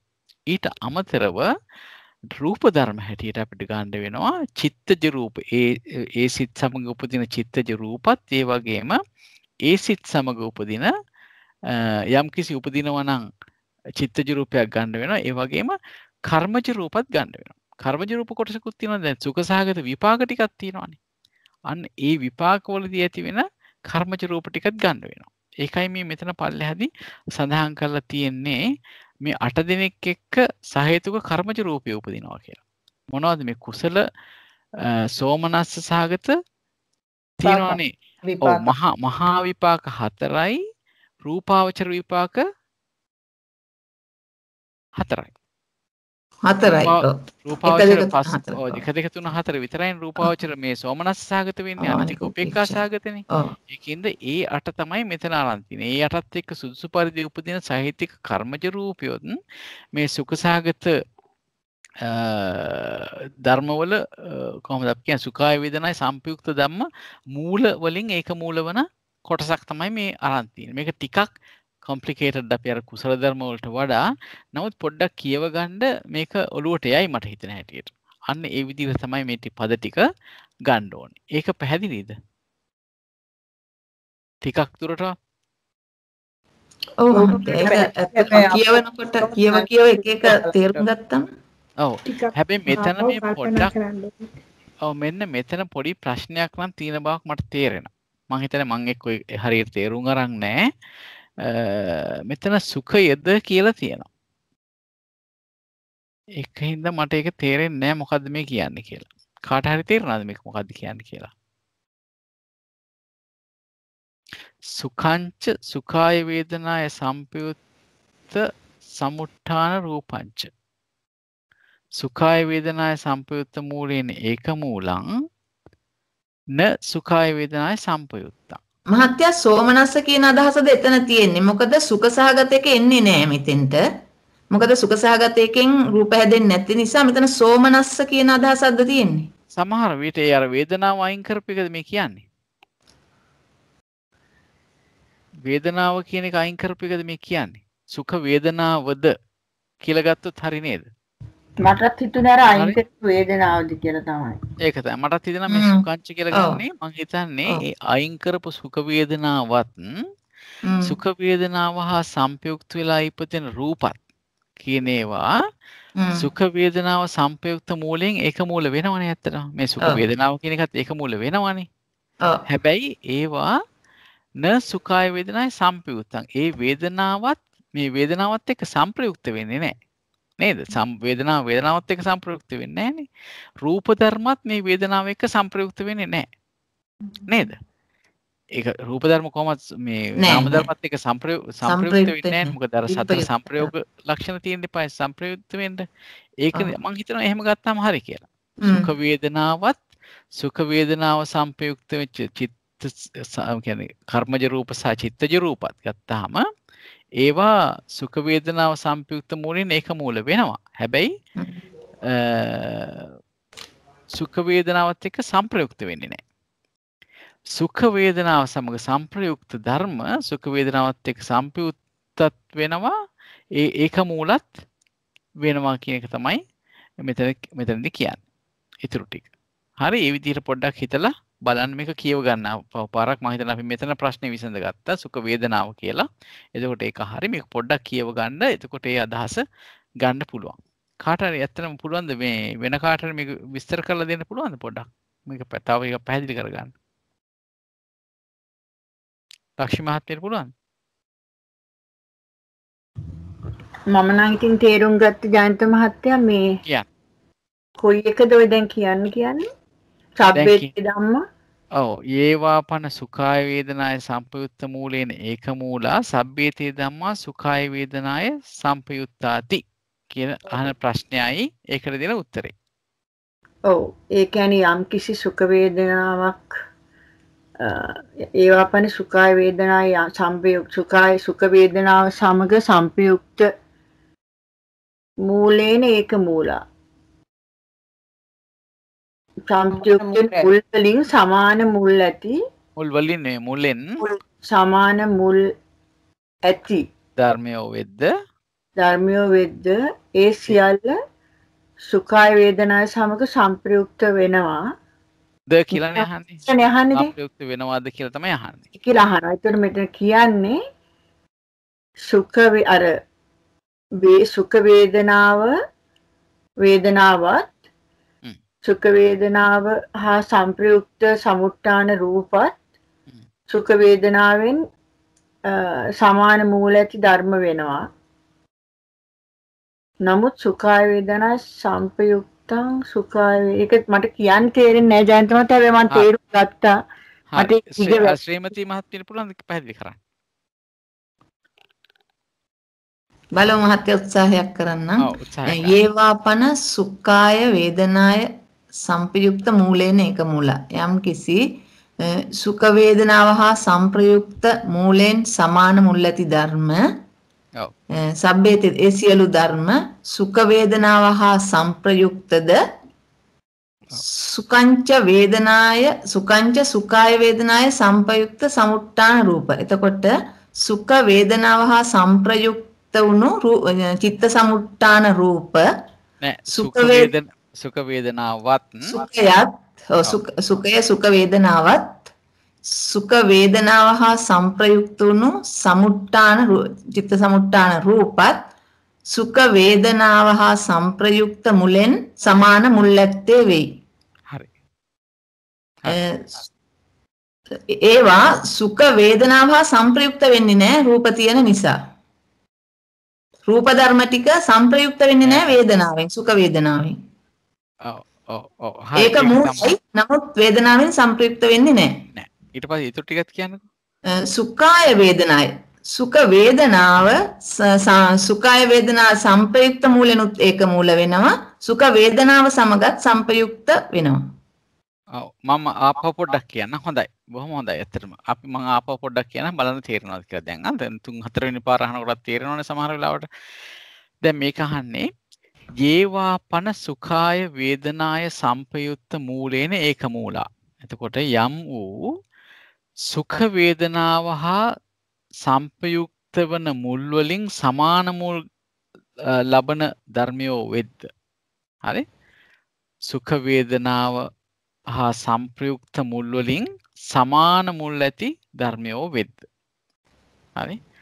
එතකොට සුඛ වේදනාව හා සංප්‍රයුක්ත මුල් කියලා කියන්නේ එතකොට අඩුම ගානේ තියෙනවා අලෝභ දෝස හරි එහෙම නැත්නම් අලෝභ දෝස අමෝහ කියන මේ මූල තුනක් තියෙනවා. ඒ මූල එකින් එක ගත්තත් ඒකෙන් සමාන ප්‍රත්‍ය ලබන ධර්මියෝ තියනවාද කියලා අහන්නේ. එතකොට මෙතෙන්දි තමයි අපිට හම්බ වෙන්නේ සිත් අපිට හම්බ වෙනවා මුලින් සිත් කොටස අපි පස්සේ බලමු. මෙතනදී කියන කෙලින්ම එතකොට මෙන්න මේ යේවාපන සුඛාය වේදනාය සංපයුක්ත මූලේන ඒක මූලා කියනකොට අනිවාර්යයෙන්ම අපි දන්නවා මේ මුල් තියෙන ධර්ම ගැනම තමයි කතා කරන්නේ. ඒක අහේතුක ධර්ම ගැන නෙවෙයි මේ කතා කරන්නේ. සහේතුක ධර්ම ගැන කතා කරන්නේ. මොනවද කරන්නේ සෝමේ? සහේතුක ධර්ම ගැන කතා කරන්නේ. හරි? ඒ ධර්ම සුඛාය වේදනාය සංපයුත්තාති. ඒවා සුඛ වේදනාව හා සංප්‍රයුක්තද කියලා අහනවා. හරි? ඒ කියන්නේ සුඛ වේදනාව සංප්‍රයුක්ත මූල වලින් ඒක මූල වන යම් ධර්මයෝ තියෙනවද?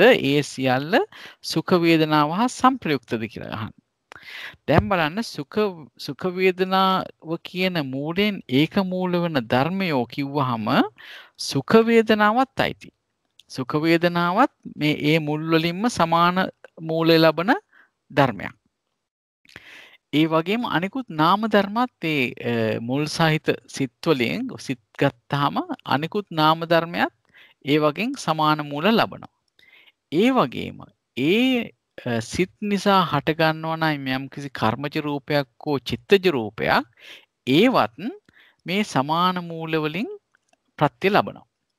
දැන් හැබැයි මෙතනදී අහන්නේ ඒ සියලු ධර්මයෝ. දැන් අපි කිව්වා ධර්ම කොටස් කීපයක් කිව්වා. ඒක තමයි වේදනාව කියලා කිව්වා. වේදනාවත් ওই මුල් වලින් සමාන ප්‍රත්‍ය ලබනවා. ඒ වගේම අනිකුත් චෛතසික ධර්මත් අපි දැන් මේ කතා කරන්නේ සහේතුක සිත්වල තියෙන චෛතසික ධර්ම. එතනින් වේදනාව මුලින්ම ගත්ත ඒක සමාන මූල ලබනවා සංපයුක්ත මූල වලින්. හරි? ඊළඟට ගත්තාම ඉතිරි චෛතසික ධර්මයෝ ටිකත් සහේතුක සිත්වල මේ සුඛ වේදනාව හා සංප්‍රයුක්ත මූල වලින් ප්‍රත්‍ය ලබනවා. ඒ වගේම ඒ සිත යම් කිසි විදියකින් උපදිනවා නම් චිත්ත සමුට්ඨාන රූපයක්. ඒ වගේම කර්ම සමුට්ඨාන රූපයක්. ඒවටත් මේ සුඛ වේදනාව සමග සංප්‍රයුක්ත වුණ මේ මුල් වලින් සමාන මූල ගතිය ලැබෙනවා. දැන් ඒ සියල්ලම ඔය කිව්ව සියල්ලම සුඛ වේදනාව හා සංප්‍රයුක්තද කියලා අහනවා. එතකොට අපිට පළවෙනියෙන්ම සුඛ වේදනාව හා සංප්‍රයුක්තද කියලා අහනකොට වේදනාව අයින් කරන්න වෙනවා. එතකොට වේදනාව අයින් කරනවා. ඒ වගේම අර රූප ටික ගත්තොත් අපි මේ ඒ සිත් නිසා ඇති වෙන රූප ටික ගත්තොත් රූප කියලා ධර්මයි නාම ධර්මයි සංප්‍රයුක්ත වෙන්නේ නැහැ කොහෙත්ම. එකට මේ කියන්නේ සංප්‍රයුක්ත වෙනවා කියලා කියන්නේම සතර සංප්‍රයෝග ලක්ෂණ වලින් එකතු වෙනවා කියන එක. එහෙම එකක් නෑනේ. ඒකෝප්පාද නිරෝධාචකය ඒකාලම්බන වත්තුකා කියන එක රූපයි නාමයි අතර එහෙම එකක් නෑ. ඒක නිසා අපිට ඒ රූප ටිකත් අයින් කරන්න වෙනවා. ඒවත් මේ සුඛාය වේදනාය සංප්‍රයුක්ත වෙන්නේ නෑ. ඒක තමයි මෙතන කියන්නේ සුඛංච. සුඛ වේදනාවත් ඒ සුඛ වේදනාව සංප්‍රයුක්ත සිත් නිසා ඇති වෙනවා නම් යම්කිසි රූපයක්. ඒ ටිකත් කියන ටික මේ සුඛාය වේදනා සංප්‍රයුක්ත මූලයෙන් ඒක මූල වෙනවා. හැබැයි සුඛ වේදනාවත් එක්ක සංප්‍රයුක්ත වෙන්නේ නැහැ කියලා මෙතන කියනවා. න සුඛාය වේදනායි සංප්‍රයුක්තං. හරි? ඒ ටික තේරුණාද? මම හිතනවා තේරුණා කියලා. හරි? දැන්වත් ඒ ටික තේරුණා. ඔය කිවර වෙන්න ප්‍රශ්නයක් අහන්න තේරුණේ. හරි. හොඳයි. එතකොට අන්න කියනවා එතකොට වේදනාවයි චිත්ත සමුට්ඨාන රූප ටිකයි ගත්තාම ඒවා සුඛ වේදනාව හා සංප්‍රයුක්ත වෙච්ච මූල වලින් සමාන මූල ලබනවා. නමුත් හැබැයි මේ ඒවා සුඛාය වේදනායි සංප්‍රයුක්ත වෙන්නේ නැහැ කියලා කියනවා. අපි දන්නවනේ වේදනාවත් එක්ක සංප්‍රයුක්ත වෙන්නේ නැහැ. ඒ වගේම රූප කියන එක ටිකත් මේ සුඛ වේදනාවත් එක්ක සංප්‍රයුක්ත වෙන්නේ නැහැ. අන්න ඒ ටික අතහැරියා. ඊට පස්සේ කියනවා ඉතිරි ධර්ම ටික තියෙනවානේ. අන්න ඒ ටික ගැන කතා කරනවා. ඒවා සුඛ වේදනාවත් එක්ක සංප්‍රයුක්තයි. හරි? ඒ වගේම සුඛ වේදනාව සමග සංප්‍රයුක්ත මුල් වලින් ඒක මූලත් වෙනවා. සුඛ වේදනාව හා සංප්‍රයුක්තත් වෙනවා. සුඛාය වේදනායි සංප්‍රයුක්ත කියලා ඉතිරි ධර්ම ටික ගත්තාම ඒ ටික සුඛාය වේදනායි සංප්‍රයුක්ත මූල වලින් ඒක මූලත් වෙනවා. සුඛාය වේදනායි සංප්‍රයුක්ත ධර්මත් වෙනවා කියලා කියනවා. මේක අහලා බලන්න මේ ඒ කිව්වේ වේදනාව හැර ඉතුරු නාම ධර්ම ටික ඔය කිව්වේනේ. වේදනාව ඇරි සහේතුක සිත්වල තියෙන නාම ධර්ම ටික කිව්වේ. හරි හරි. එතකොට අර අහේතුක සිත්වල තියෙන ටික අතහැරලා කියන්න වෙන්නේ මොකද ඒක මූල වෙන්නේ නැහැ නේ. ඒක මුලින්ම අයින් කරලා දාන්න වෙනවා. මේ කුලකයට අයිති නැහැ ඒ ටික. හරි. එතකොට දැන් ඔතන අර කර්මජ රූප කිව්වේ කොයි වෙලාවටද කර්මජ රූප? ඇයි දැන් අපි හිතන්නකෝ දැන් කෙනෙක් මිනිස්සෙක් උපදිනවා සෝමනස්ස සහගත ඥාන සම්පයුක්ත අසංකාරික මහා කුසල විපාක සිතෙන්. ත්‍රි හේතුක ප්‍රතිසන්දියක් ලබනවා. හරි? ඒ වෙලාවේ හත් ගන්න කර්ම. ඒ වෙලාවේදී ඒ කර්මජ රූප ටික. හරි හරි. ඔව් හැබැයි අර අපි ඒ කුසලයේ කරනකොට ඇති වෙන චිත්තජ රූප ටිකත් ඒ වගේමයි නේ. හරි හරි. ඔව්. මේ දෙකම ඉන්නේ එහෙමයි නේද? දෙකම එනවනේ මෙතන කුසලත් වෙනවා විපාකත් වෙනවා. ඒකයි ඒකම. දැන් අපි හිතමුකෝ බ්‍රහ්මයේ ගිහිලා ප්‍රථම ධ්‍යාන භූමියේ ඉපදිනවයි කියලා. මොන සිතෙන්ද උපදින්නේ? විපාක සිතෙන්නේ මොන විපාක සිතෙන්ද? සෝමනස් සහගත සිතකින් උපදින්නේ. සිතකින් ඔව්. සුඛ වේදනාව තියෙන එතනත් නේද? එතකොට එතන තියෙන කර්මජ රූප ටිකත් එතකොට මේ ඒක මූල වෙනවා. සංප්‍රයුක්ත වෙන්නේ නැහැ. සංප්‍රයුක්ත වෙන්නේ ඒක මූල වෙනවා. ඒක මූල වෙනවා. හරි. මූල වෙනවා. සුඛ වේදනාව සංප්‍රයුක්ත මූල වලින් ඒක තමයිනේ. නාම ධර්ම විතරයිනේ සංප්‍රයුක්ත වෙන්නේ. අන්න හරි. අන්න හරි. ජයන්ත මහත්තයා පොඩ්ඩක් සමා වෙලා අහන්න පටලවනවා කියලා හිතන්න එපා.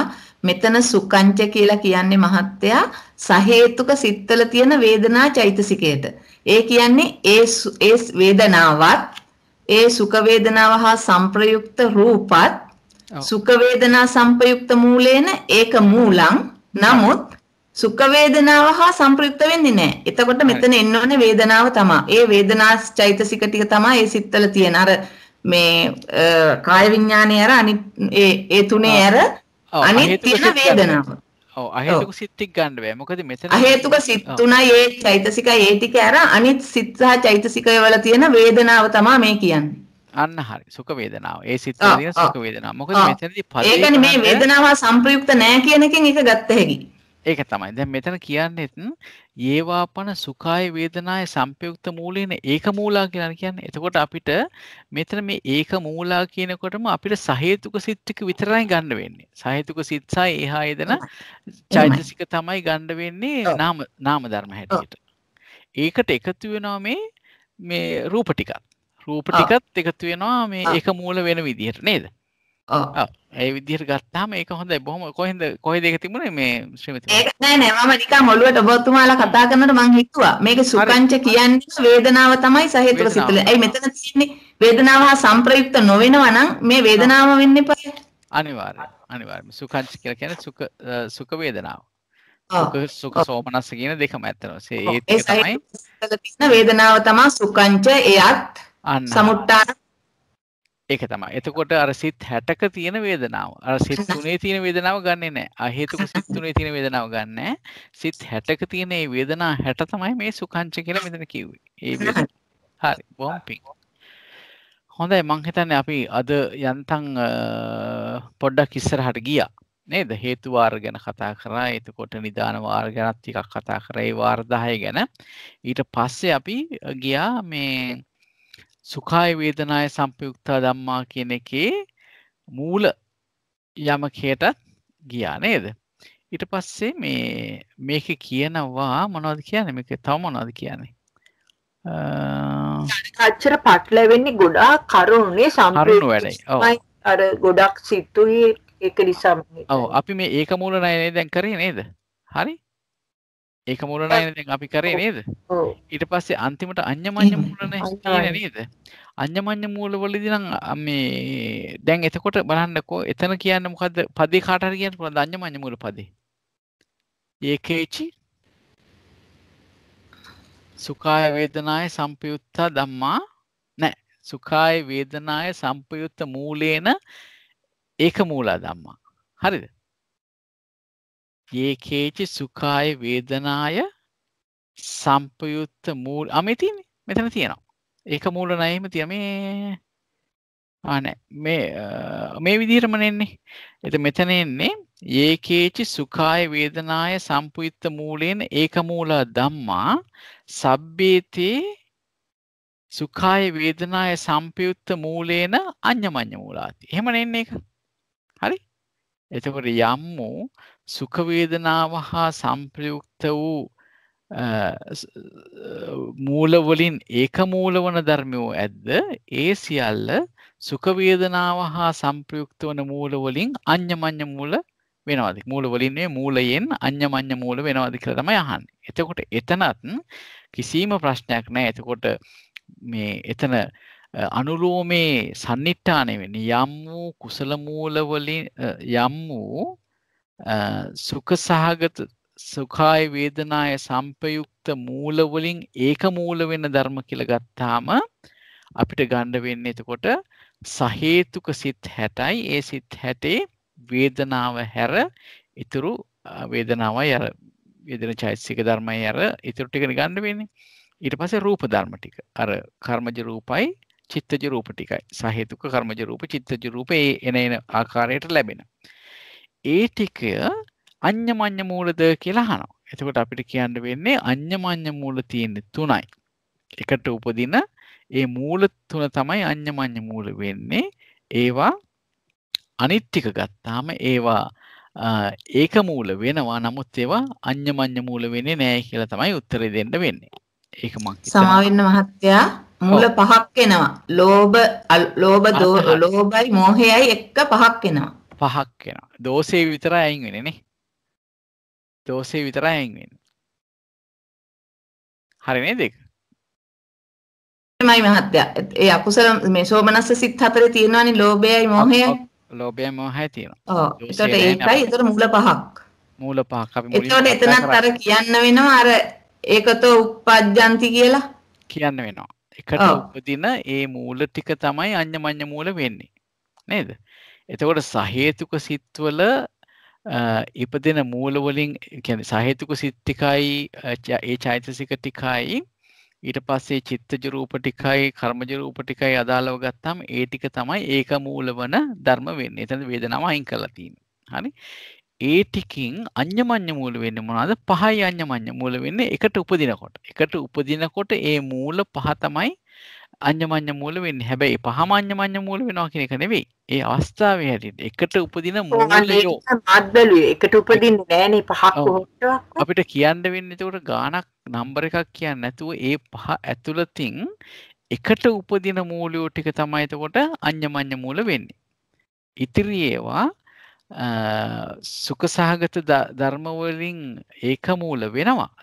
සුඛාය වේදනාය සංපයුක්ත මූල වලින් ඒක මූල වෙනවා. හැබැයි ඒවා අඤ්ඤමඤ්ඤ මූල වෙන්නේ නැහැ කියලා තමයි උත්තරේ දෙන්න වෙන්නේ. හරි? එතකොට මේ ඒ විදිහට තමයි අපිට එතන උත්තරේ දෙන්න වෙන්නේ. මම හිතනවා ඒක පොඩ්ඩක් හිතලා බලන්න පැහැදිලි වෙයි. මොන හරි ප්‍රශ්නයක් තියෙනවා නම් අහන්න. කාට හරි ප්‍රශ්නයක් තියෙනවද?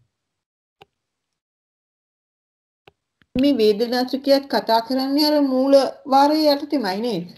මෙහෙමනේ දැන් අපි ගත්තේ වේදනා ත්‍රිකය ගත්තේ. වේදනා ත්‍රිකය අරගෙන මූල ණයේ පහල බලන්නේ. ඔව්. එතකොට මෙතනදී ගන්නකොට කියන්නේ නැහැ. ඔව්. එතකොට දැන් අර මෙතනකොට වෙන්නේ දැන් කුසල පදය කියලා ගත්ත තැනට අපිට අර පළවෙනි එක දාන්න වෙනවා 12ක් වෙනකන් සුඛාය වේදනාය සංපයුක්තා ධම්මා කියන පදයේ අන්න සුඛාය වේදනා අන්න හරි. අනුලෝම පටිලෝම පුච්චා වශයෙන් තමයි යන්නේ එතකොට. ඔව් එතකොට සුඛාය වේදනාය සංපයුක්තා කියන පදයේ මූල වාරේ මූල ණයේ මූල යමකයයි ඒක මූල යමකයයි අඤ්ඤමඤ්ඤ මූල යමකයයි. ඒ විදිහට 12ක් ගිහිල්ලා ඊට පස්සේ ඊළඟ 12ට එනවා දුක්ඛාය වේදනාය සංපයුක්තා ධම්මා කියන පදේ. අන්න හරි. ඒ 12 ගිහිල්ලා ඊට පස්සේ එනවා අදුක්ඛම සුඛ වේදනාය සංපයුක්තා ධම්මා කියන පදේ. ඊට පස්සේ එනවා මොකද්ද? නාම ධම්මා පදේ. එතකොට නාම පදේ ඒ විදිහටමද ගන්නෙ නැත්නම් වේදනා ත්‍රිකයේදී නාම පදයට තමයි නාම පදයත් ඒ විදිහටම ගන්නෙ. නාම පදේ ගන්නකොට කොහොමද ගන්න වෙන්නේ? වේදනා ත්‍රිකයේ නාම පදේ එහෙමද? ඔව් එතකොට ගන්න අපි දැන් කුසල ත්‍රිකයේ නාම පදේ කොහොමද ගත්තේ? නිකම්ම නාම පදේ කියලා ගත්තේ. කුසල ත්‍රිකයේ නාම ඒකේචි කුසල ධම්මා සබ්බේති ධම්මා නාම මූලාත් නාම මූලාත් නේද? එතකොට මෙතන ගන්න වෙන්නේ කොහොමද? වේදනා ත්‍රිකයේ නාමපද මේ මූල වාරය මූල ණය මූල යමකේ ඒ විදිහට ගන්න. එතකොට පළවෙනි පුච්චාව මොකක්ද වෙන්නේ? පළවෙනි අනුලෝම පුච්චාව වෙන්නේ මොකද්ද? නාමපදේ. එතකොට එන්නේ අනුලෝම පුච්චාවේ මූල යමකේ නෙන්නේ. එතකොට අනුලෝම පුච්චාට එන්නේ ඒ නාමපදේ තියෙන සියලුම ධර්මයෝ මේ කොහොමද පාලියෙන් කියන්නේ? යේකේචි නාමා ධම්ම යේකේචි සුඛාය වේදනාය සම්පයුක්තා ධම්මා සබ්බේති ධම්මා නාමාති සබ්බේති නාමාති නේ නාමාති නාම මූලාති නේ නාම මූලාති අන්න නාම මූලාති කියලා තමයි අහන්නේ නාම මූල කියලා. ඔව් එතකොට කියන්න වෙනවා මේ නාම මූල පහක්මයි තියෙන්නේ කියලා කියන්න වෙනවා එතන. ඔව් හරි ඒක දෝෂය අත්හැරලා නේ. ඔව් ඉතිරි ඒවා නාම වෙනවා. හැබැයි ඒක මූල නාම මූල නෙවෙයි කියලා. අනේ විදිය තමයි යන්නේ. ඒ ගැන මොකද අදහසක් මේ පිටුව මොකද්ද මේ යමක ප්‍රකරණය පිටුව අංකේ? ඒක යමක ප්‍රකරණයේ යමක වාචනා මාර්ගය. මේකේ ඒක යමක වාචනාව ඒක මගේ කාරණා. ඒක නැද්ද ඔබතුමී ගාව? නෑ පුළුවන් නම් මම මෙතනට දාන්නම් දැන් අපේ ලක්ෂ්මී මහත්මිය දායි ඩෝන් ගාලා මෙතන. ඔව් මේ මම මට පුදුමයි කාන්ති මහත්මියට ඒවල තියෙනවා මම හිතන කීප සැරයක්ම. ඇත්තද? ඔව් ඉතින් බලන්නම් ලක්ෂ්මී මහත්මිය මගේ ඩවුන්ලෝඩ් එකේ ඔව් මාත් එවල ඇති ඔබතුමියට. මම කට්ටියට මෙව්ව පටන් ගන්නකොට. ඔයාගේ පර්සනල් එකට දැන් ආයෙවන්න. නෑ ඉන්න බලන්න මම ඉස්සෙල්ලා මම බලන්නම් ඩවුන්ලෝඩ් එකේ නැත්තම් මම ඔයාට මැසේජ් එකක් දාන්නම් එවන්න කියලා. ඉස්සෙල්ලා මම බලන්නම් ඩවුන්ලෝඩ්. හොඳයි. මම ඒක ඇත්තම රීනේම් කරගත්ත මේ YVM කියලා මගේ මේ සිංහල ටයිප් කරන්න බැරි හින්දා. ඒකට YVM කියලා ගහුවම ඒක එනවා. මට එනවා. මම සේව් කරගත්ත හින්දා. ඒ විදිහට. මේ එහෙමනම් මේක ටිකක් හිතිය යුතු දෙයක්. නමුත් මේකේ රසයක් තියෙනවා. මේක ඇතුළට බහැලා මේ ධර්මතාව ගැන බලන්න. කාරණේ ණය ක්‍රම සහ යමක වාචනා මාර්ගයේ ඥානින්ද කියන එකද? අන්න හරි. යමක වාචනා මාර්ගයේ ඥානින්ද කියලා තියෙනවා. ඒක නේද? ඒක තමයි. හරි තියෙන ඩවුන්ලෝඩ් කරගෙන. ඔයාලගේ දෙසරයක් තුන්සරයක් ඩවුන්ලෝඩ් කරන් ඇති කාන්ති මහත්මිය. සමහර ඒවා මට හිතෙනවා මේක අනවශ්‍යයි කියලා මම ඩිලීට් කරනවා. ඒකයි වෙලා තියෙන්නේ. මේක අවශ්‍යයි. මේක අවශ්‍යයි. හොඳයි. එහෙමනම් මම හිතනවා අපිට අද සෑහෙන වෙලාවක් අපි සාකච්ඡා කරා. අපි එහෙමනම් සාකච්ඡාව නිමා කරමු. මේක ටිකක් අහලා පොඩ්ඩක් බලා ගන්න. වටිනවා මේක දැනගන්න එක වටිනවා. අපි ඉදිරි දවසේ චූට්ටක් විතර මේක කොහොමද අර ස්ලයිඩ්ස් වල කරලා තියෙන කියලා පොඩ්ඩක් බලන්න පුළුවන්. සෝම මහත්මිය කරපු එකත්. ඉතින් ඇත්තටම අපිට බොහොම සෙයින් උදව් වුණා ඒ සෝම මහත්මිය කරපු ඒ පාඩම් ටික සෑහෙන උදව් වුණා මේවා තේරුම් ගන්න. ඉතින් එතුමියටත් බොහොම පිං. ඉතින් එහෙනම් අපි දෙවියන්ටත් පින් දීලා අද සාකච්ඡාව නිමා කරමු. ආකාසට්ඨා ච බුම්මට්ඨා දේවා නාග මහිද්దికා පුඤ්ඤන්තං අනුමෝදිත්වා චිරං රක්칸තු ශාසනං චිරං රක්칸තු දේශනං චිරං රක්칸තු ත්වං සදා ඉදම්මේ ඥාතිනං හෝතු සුඛිතා හොන්තු ඥාතයෝ ඉදම්මේ ඥාතිනං හෝතු සුඛිතා හොන්තු ඥාතයෝ ඉදම්මේ ඥාතිනං හෝතු සුඛිතා හොන්තු ඥාතයෝ ඉමිනා පුඤ්ඤ කම්මේන මාමේ බාල සමාගමෝ සතං සමාගමෝ හෝතු යාව නිබ්බානපත්තියා ඉදම්මේ පුඤ්ඤ කම්මං ආසවක්ඛයා වහං හෝතු ඉදම්මේ පුඤ්ඤ කම්මං ආසවක්ඛයා වහං හෝතු ඉදම්මේ පුඤ්ඤ කම්මං ආසවක්ඛයා වහං හෝතු සබ්බ දුක්ඛා පමුච්ඡතු සාදු සාදු සාදු. එහෙමනම් හැම දිනාටම තිරුවන් සරණයි. අපි නැවත වරක් සිකුරාදා හමු වෙන්න බලමු. ඒ වගේම මේ නිවේදනයක් තියෙනවා සිකුරාදා විනය පාඩම නැහැ කියලා. හොඳයි. ගොඩක් පින් ජයන්ත මහත්මයා. ගොඩක් පින් ඔබතුමාට බොහොම පින්. ඒ වගේම අපි මේ සෝම මහත්මියගෙන් ලබාගත් සතහන් එතුමියටත් මේ පින් අනුමෝදන් වේවා. ඔබතුමාටත් භාවනා ඥාන මාර්ග ඥාන ඵල ඥාන දක්වා යාගන්න මේ සියලු පින් හේතු වේවා වාසනාව වේවා. සාදු සාදු සාදු. බොහොම පින් එන තිරුවන් සරණයි හැම දිනාටම. ජයන්ත මහත්තයා මට අර මේ ටයිම් ටේබල් එක පොඩ්ඩක් එවනවද? මම එවන්නම්. හොඳයි.